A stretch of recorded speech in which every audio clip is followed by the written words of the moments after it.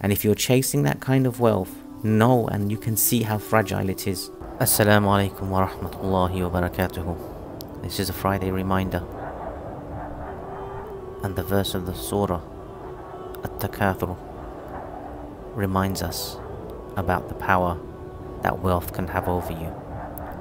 A'udhu billahi minash shaitanir rajim. Bismillahir rahmanir rahim.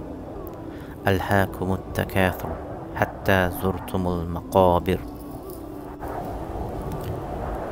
And if you're piling up wealth, know that you will enter the grave.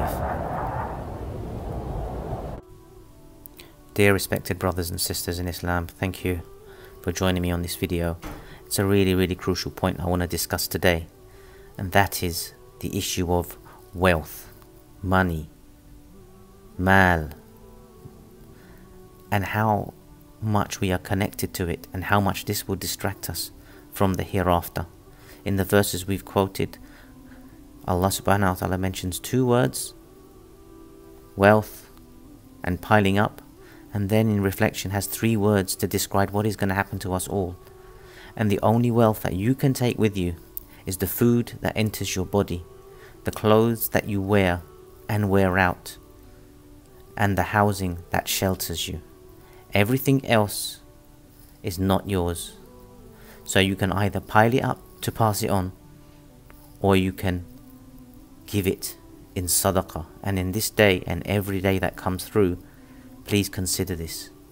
The word sadaqah comes from the root word sidq, which means truthfulness, which means honesty.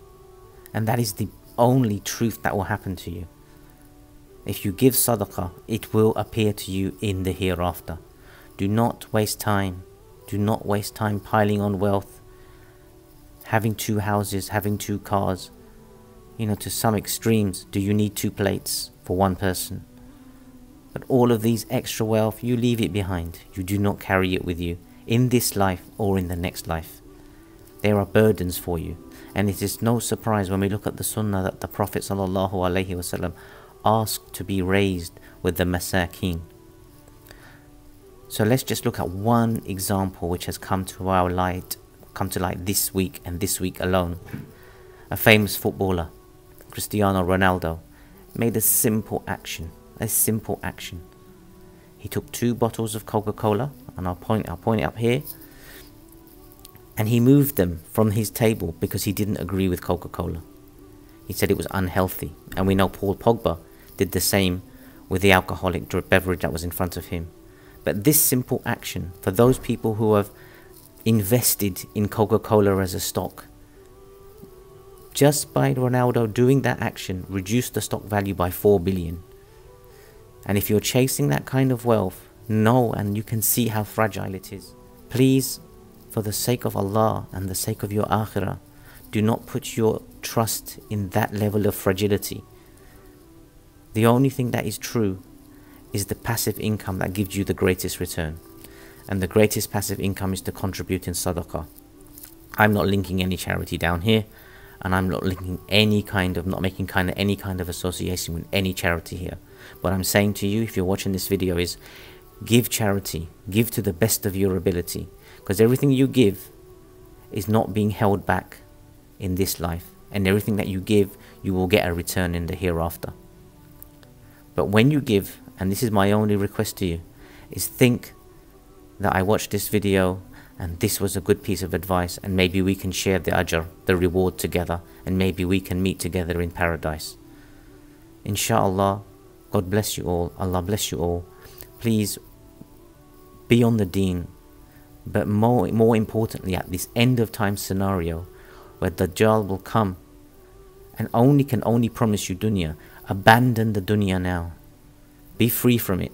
Carry your wealth in your hands. Do not carry your wealth in your head, in your mind, and do not carry your wealth in your heart. I'd like to hear what you think. I'd like to know what you feel about this topic. If you've got any issues, if I've triggered somebody, good. Because we do not need, in our deen, we are taught this very simple verse, Alhaakumut takathur hatta zurtumul maqabir. Really, this is the only thing, if you live this verse, yeah, you could probably get safely through to paradise. Do not be connected to this dunya. Do not be connected to the wealth. Do not be connected to gold, silver, and even worse than that, the wealth that we have today on planet Earth is riba based on riba upon riba, and intellectual financial people apparently are creating wealth out of nothing, and this is what you're chasing. So I ask you and I ask me to fear Allah and fear Him only, and to follow the sunnah of the Prophet sallallahu alaihi wasallam. I wish you all a blessed Eid this Friday, the weekly Eid.